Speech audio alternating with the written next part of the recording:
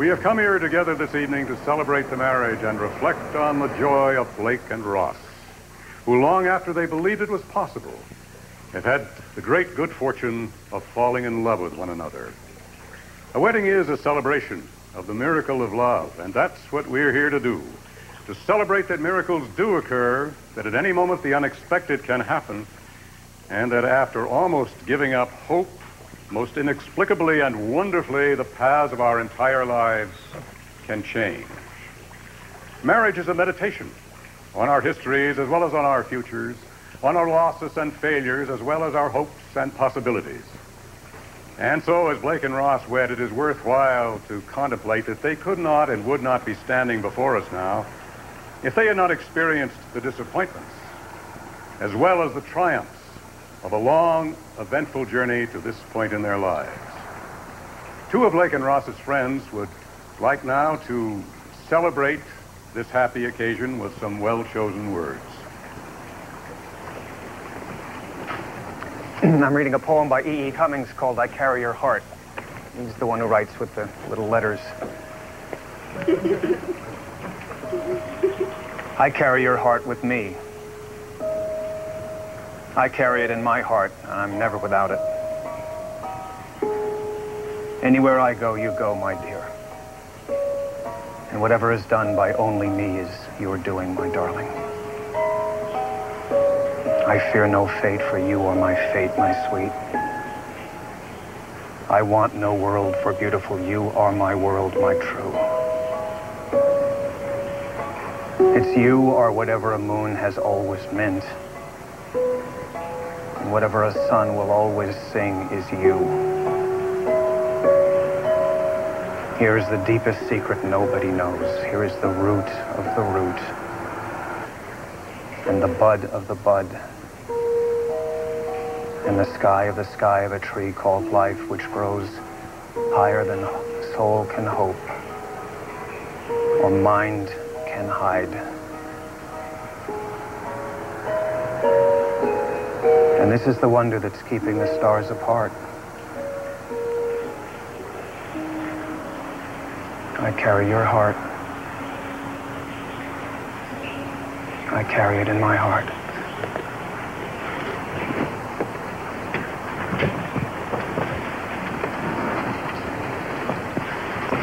Blake has asked me to read from A Gift from the Sea by Anne Morrow Lindbergh. A good relationship has a pattern like a dance and is built on some of the same rules. The partners do not need to hold on tightly because they move confidently in the same pattern, intricate but swift and free, like a country dance of Mozart's. To touch heavily would be to arrest the pattern and freeze the movement, to check the endlessly changing beauty of its unfolding. There is no place here for the possessive clutch, the clinging arm, the heavy hand, only the barest touch in passing. Now arm in arm, now face to face, now back to back, it does not matter which, because they know they are partners, moving to the same rhythm, and creating a pattern together and being visibly nourished by it. The joy of such a pattern is not only the joy of creation, but it's the joy of participation, and it is the joy of living in the moment. The lightness of touch and living in the moment are intertwined.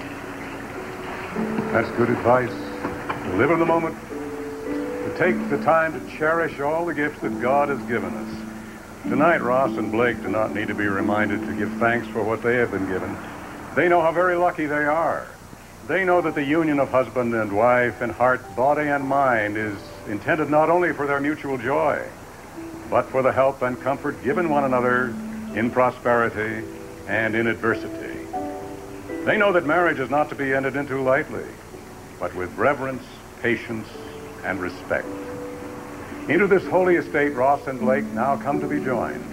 If anyone knows just cause why they may not lawfully be joined together, let him speak now or forever hold his peace.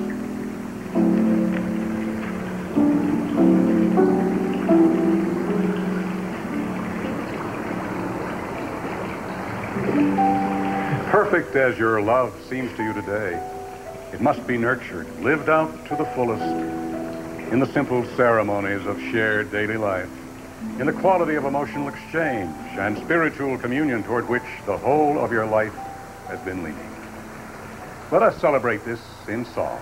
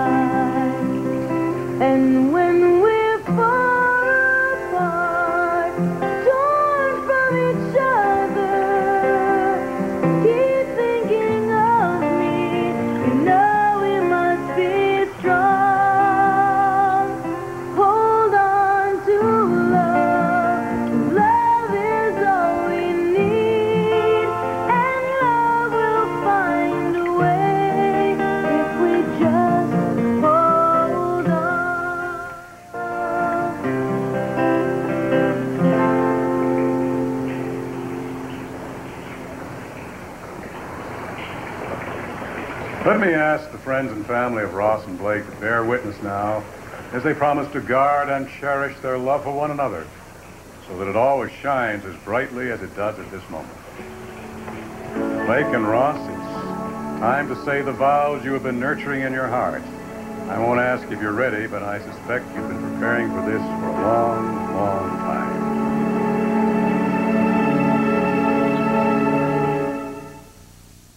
Christina Blake Thorpe, will you have this man to be your husband, to live together in the covenant of marriage? Will you love him, comfort him, honor and keep him in sickness and in health, and forsaking all others, be faithful to him as long as you both shall live? I will. And Ross James Marler, will you have this woman to be your wife, to live together in the covenant of marriage? Will you love her, comfort her, honor and keep her in sickness and in health, and forsaking all others, be faithful to her as long as you both shall live? I will. Marriage is always a gift, but in this case, the more precious, because you get another chance, the opportunity to try and get it right. My love, I've waited so long for you that I had begun to believe that there was no such thing as real love. And that I would spend my life out in vain searching for that perfect someone for me. After many missteps and sorrows, after I had given up hope, you came to me like a miracle. A single, elegant star in the darkest of night. Loving you has forever changed me.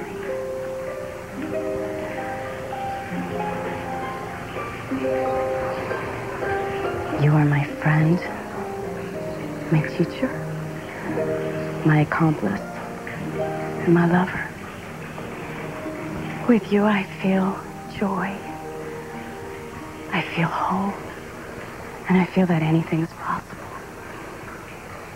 They say that no one knows what the future holds. But I do know this.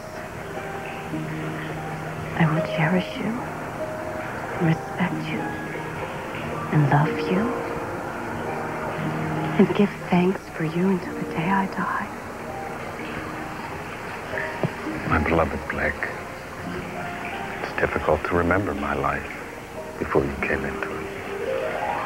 I was only half alive, measured, controlled, incomplete, without you to unlock the doors that I'd closed so long ago.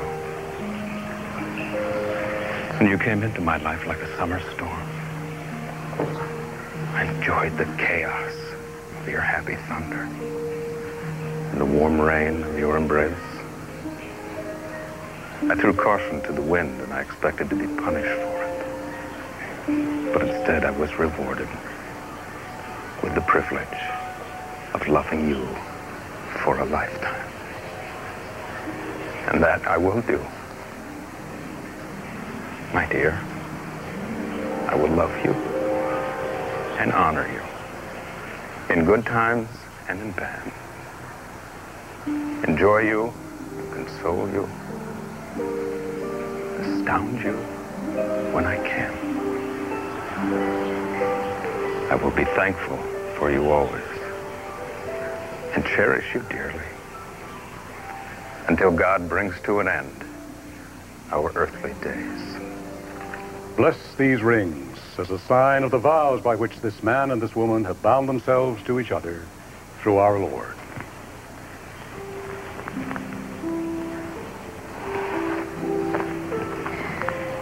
With this ring, I thee wed. With my body, I thee worship. And with all my earthly goods, I thee endow.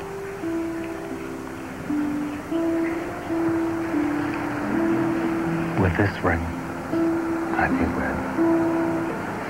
With my body, I thee worship. And all my worldly goods, I thee endow. I charge all here present to be not only witnesses to these vows, but supporters of this marriage. These two will face difficult times. Every marriage does. When they come to you for help, think only of the covenant they have made today and how you can help them keep it. And now, since you have signified your love by the exchange of vows and the exchange of rings, I pronounce you husband and wife. These were two. Now they are one. Ross, you may kiss the bride.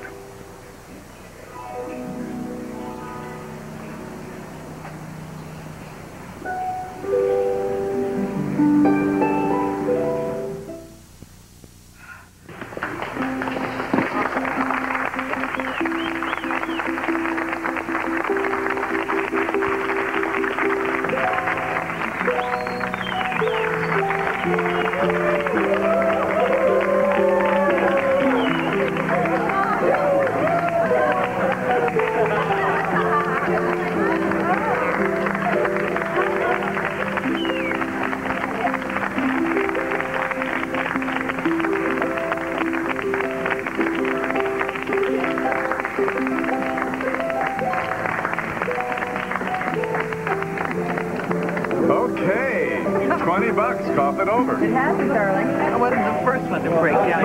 Oh, I saw you cry like that. No. Cry. Pollen. It was pollen. It's a very bad allergy season. I'm very allergic. Where's my father? He didn't leave, did he? No, of course not. There he is. Oh. Well, it's just wonderful you could come to the wedding today. I mean, I think weddings have a way of bringing families together. But of course, yours has not had an easy time of that, has it? No, we haven't, but I guess I wish I could have been closer to Roger, but he made that impossible. Your reading was so wonderful. I mean, the way you read it, it made it sound like you could have written it yourself. Would you be impressed if I had? Yeah, I would have. Yeah? As a matter of fact, why don't you give it a try? You know, jot something down, slip into my apartment, leave it on my pillow, and I'll be your slave for life. You'd be my slave? Mm-hmm. But only in the most liberated, feminist sort of manner. Why, you old softy, you. I've heard of people crying at weddings, but you really break the record. You know, I could really use a drink about now. Would you be able to get me one?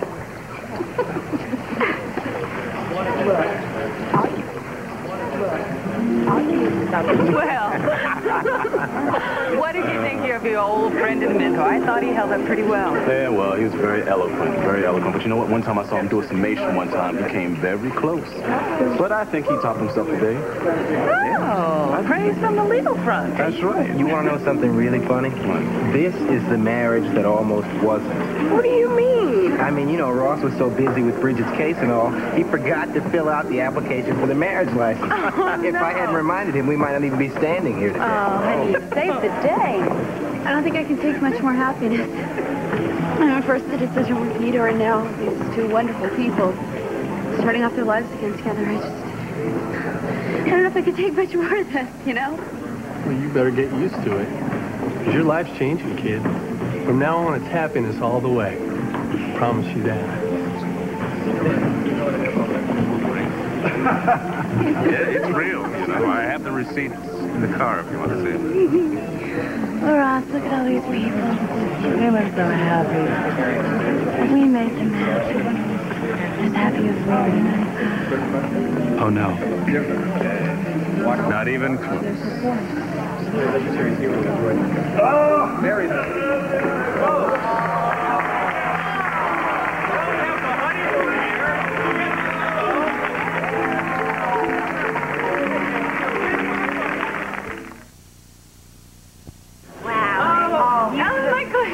Catch it, so stay back. Lady, I think it's prettier than the first one. Well, not quite. Something went right tonight. Hi. Wow, it's great you're back. Don't say anything. But look, you make that bacon. It's beautiful. What can you Yeah, it's a real masterpiece, isn't it, huh? I'm going to congratulate the bride and the groom. Frankie. Frank, wait. Where did he go off to? What?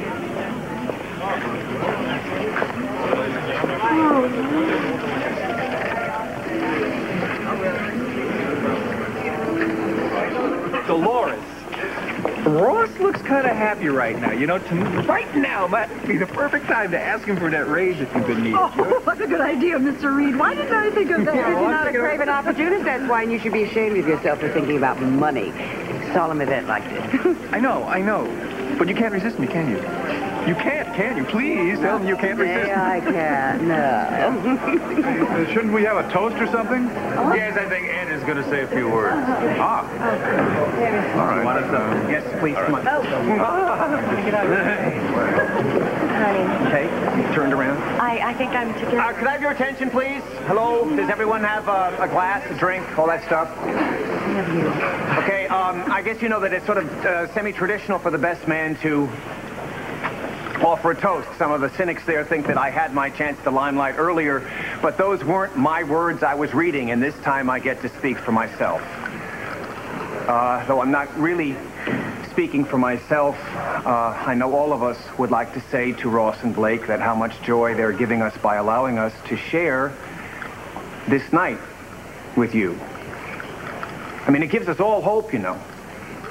It dares us to dream. It reminds us how wonderfully unpredictable life can be, you know, because I figure you go through life and you take the good with the bad, right? And occasionally, if you're foolish, you stop and you try and tote up your blessings. And usually you figure out, well, I've pretty much reached the limit. I mean, in the grand scheme of things, right, there's only so much really good, wonderful stuff out there, you know, and I've had my share, right? So it's someone else's chance. I don't want to be greedy.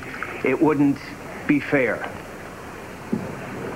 And then it can be like a sonic boom, and your life can just crack open like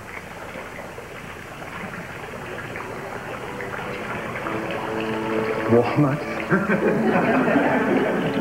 Your life can crack open like a walnut, and suddenly it's Christmas, Your birthday, Easter, all wrapped up into one. You didn't deserve it. It's like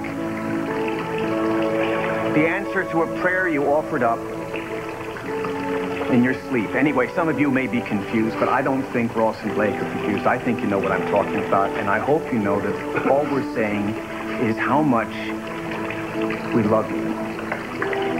And just please, please be happy, you two wonderful people. As happy as you are now, be that way day after day, week after week, year after year. More than that, no one can wish it.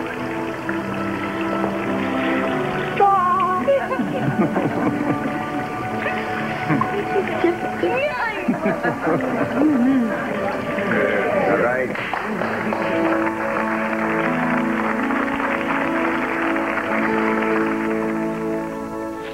I figure you just got to take... That must have been why Frank hurried off. He went back to the diner and made his own cake. I can't believe it. I mean, why wouldn't he tell me that he did this? Because Frank is a Cooper, and we all have enough pride to destroy our entire lives. Besides, he saw that cake that Al Michael brought from the Regency. I mean, what was he supposed to do, really? Can't be greedy. You got to be fair. So, then you get it all in control. You put it in perspective, and then it can be like a sonic boom. And your life can just crack open like a walnut. Your life can crack open like a walnut. And then it's Christmas, it's New Year's, it's your birthday, all wrapped up into one. You don't deserve it. You didn't ask for it. It's like the answer to a prayer that was offered up in your sleep. Anyway, I know you guys may be confused. I think that Ross and Blake know what I'm talking about. I hope they know how much we love them. Just please, please be happy, you two wonderful people. As happy as you are now, be that way day after day, week after week, year after year. No one can wish you more than that.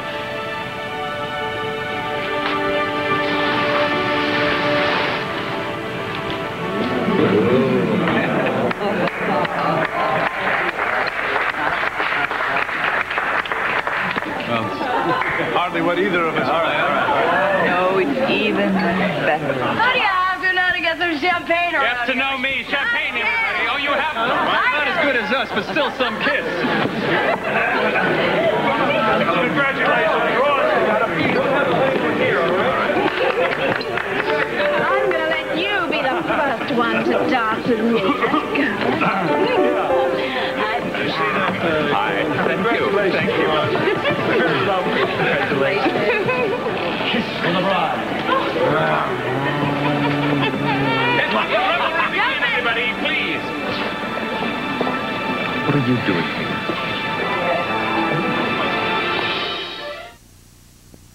I invited Al and Michael to the reception. You just got here, right? Just. As a matter of fact, might I say that the bride has never looked more beautiful or happier. This one's definitely made in heaven, Ross. Would you like this person removed? Oh, no. It's a time for new beginnings. So stay. Enjoy yourself. Have a glass of champagne. Great, thanks. Keep your hands off my marriage. Ross and Blake. They didn't skip out. They did. Come on. Right in the room. We got tradition to uphold. No. Ladies and gentlemen, Mr. and Mrs. Ross.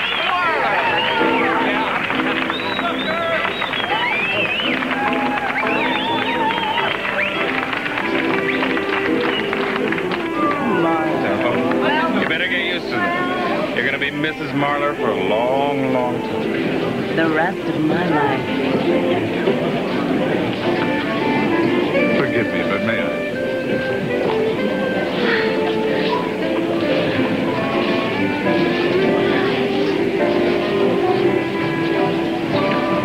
You happy? You look happy. I think for the first time in my life, I am truly happy. Honey, that's all I ever wanted to hear. And your being here, you are just icing on the cake. You know that? You and Mom being here together, this is just a perfect day. You're the perfect father of the bride. And I know it's not easy for you. I know you have doubts about my husband, my wonderful husband. I have no doubts that you have never looked lovelier. I don't hold a candle to Mom, though. That's drop-dead gorgeous. That's just what she is. So tell me, when's the next wedding in the family gonna be? You're too much. I'm going to hazard a wild guess. Now, this is strictly off the top of my head, but I would say you are a happy man. Yeah, there are a couple of tests for happiness. Grinning like an idiot, walking on air, and I think I qualify. Eminently. What do you think about what Blake said? What, I do? No, that now that we're married, all our troubles are behind us. Yes, I say they are. And the same for me, too.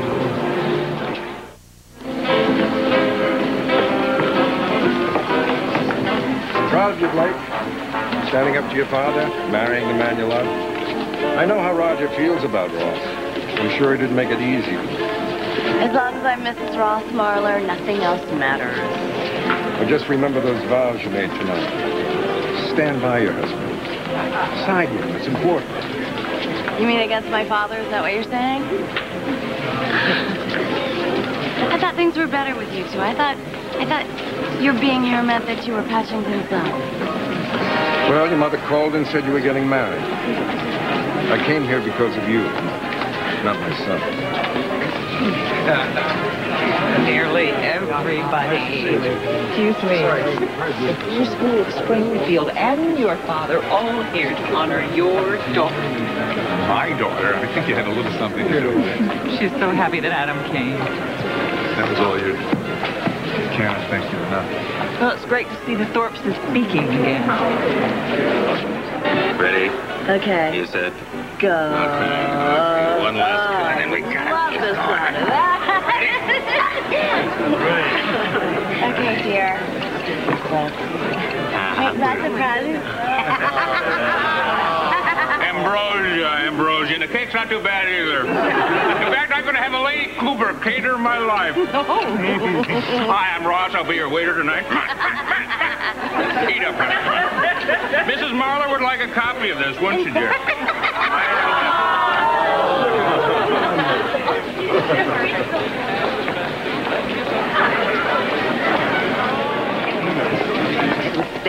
Maybe losing one husband is a little careless, don't you think? I didn't lose him, Alex. You drove him away. Really, dear? And how in the world did I do With that? your little plan to take back the house and all the other assets you gave him. Well, Nick didn't mention anything about me. When I told him what your plan was, he blamed me, just like you hoped he would. Oh, I see. You knew. You told him just so you'd be angry with me when that didn't happen. Your little schemes backfire more than once, don't they? You lied. I have told my husband, Alex, you have a hidden agenda a mile long that Nick is consistently blind to. I have to watch out for you, and I see right through you. You know Zeri didn't work this time because I canceled that order. Come on, nothing happened, my dear. You made a great deal of business for no reason at all. It all flew up right in your face. May I see Nick's note, please? Let go, Mindy. Oh, let go. Alexandra! Give it. Let go. Wait!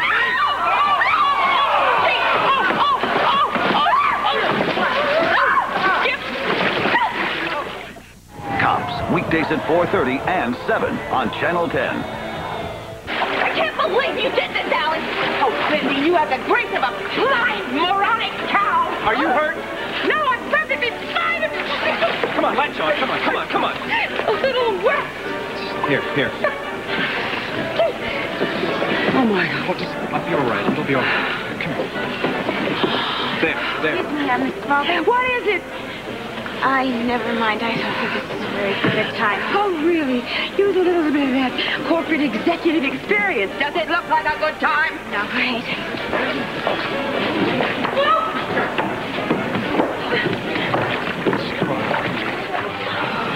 Oh, freezing.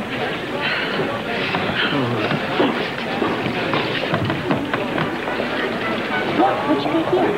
Okay, go in your head. In your ear. Does this go in your ear? Is that where that's supposed to go? Bridget? Yeah. Adam Thorpe would like to meet his great-grandson. Bridget, this is Adam. Hi. Hello, Bridget. How are you? Fine, how are you? This is Peter. Do you want to go to him? Give him a hug?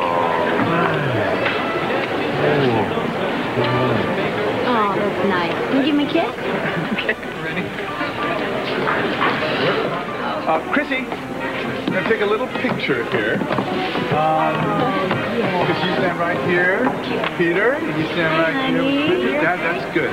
Okay, Holly, can you get us all in here? I think so. Wait a minute, hold it. Don't shoot it yet. Okay, all you have to do is just press the button, okay? That's what I intend to do. No, what I mean is that the film will advance automatically. I can help. Okay? Come on, Dad. While Peter is, not fussing.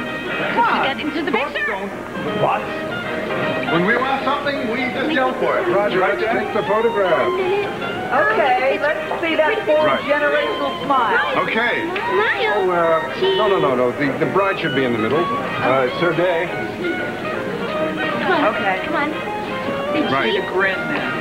Cheese. Very nice. Cheese. Say it again. All right. Oh, one more. Good luck. Let's camp off. There, we got it. Okay. Another one. One more. Great. Good. Oh, great. I got to get him in there and get him changed. Okay. Will you help me? You want to come? I'd love to, yes. May I carry? No? Okay. Come on, Grandpa. Oh, look at this. We've got grandfather and great-grandson. Right. 4 generations of joy. Calls for a glass of champagne. You see what he did when I put my hand on his shoulder? I mean, the guy is so cold to me. It's just unbelievable. Patient. Hey, look, here's our lovely maid of honor. Hi. Hi. Oh, let me take your picture. Oh, great. No, don't waste the film. Come on, Come on, wait really the film. You are a lovely girl and want a picture taken with you. Okay, cheese. Here you are. Take another one. Okay. You know, I was talking to Holly earlier. You want to take one more? I was telling her that I'm grossly overpaid at the Journal. Holly, are you grossly overpaying this young lady? No, for I'm staying? serious, really. Yeah, I can see you are.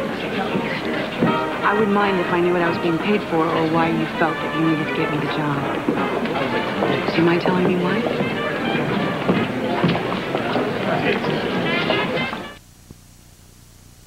You busted me, okay? I was just trying to help. I find it very hard to stop being a father to you, to let go of wanting to protect you and do what's best for you and all that, but I didn't mean any harm. Well, you have a real daughter in your life right now, and you know I don't like special treatment. I know. Which is why you said you'd stay in the background. I didn't ask anything in return. No, that's not the point. What is the point? Do you really think that it's appropriate for you to walk away from this opportunity just because I arranged it? Does that make any sense to you? No. I didn't say anything about quitting. I just think that my salary should be cut to what it should be. Yes, but, okay, no offense, Holly. That's not a living wage. How are you going to live? Look, people do it all the time. I'll be fine. Stop arguing, please. All right. I'll stop. Thank you. Ladies and gentlemen, as Dr. Ed Bauer told me many times, the removal of a garter belt is a very delicate operation.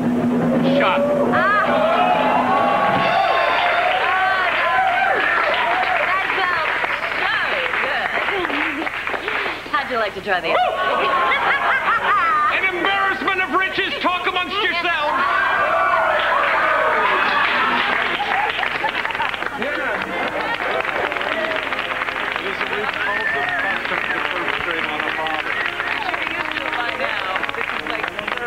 And not the first that I was forced to approve of.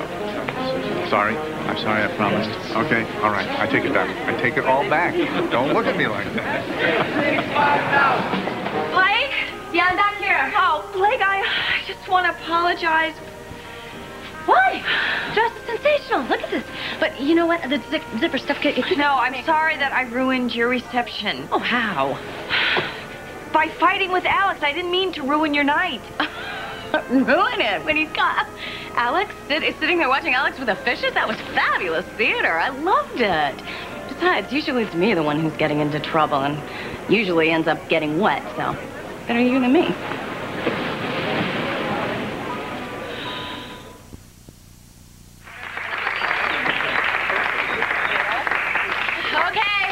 Okay, girls. Get out your catcher's mitt. It's that time. I want all the single girls up front. Oh, good, Michelle. Okay, Mom, get over here, okay? Get ready.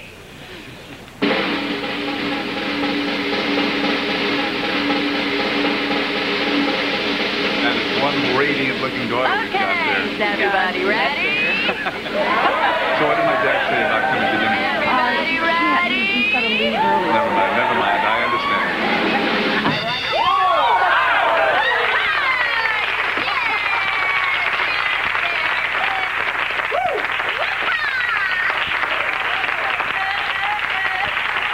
Are we going to finish this champagne? No.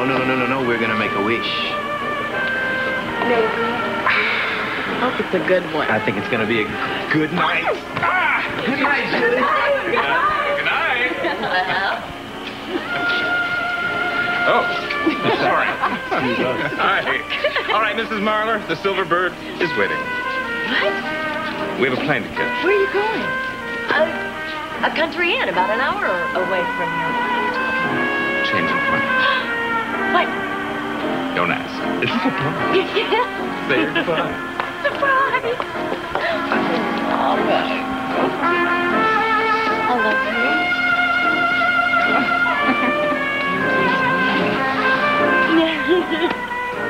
Thank you. Bye. Oh, wait. Bread and ginger. Thanks for the memories.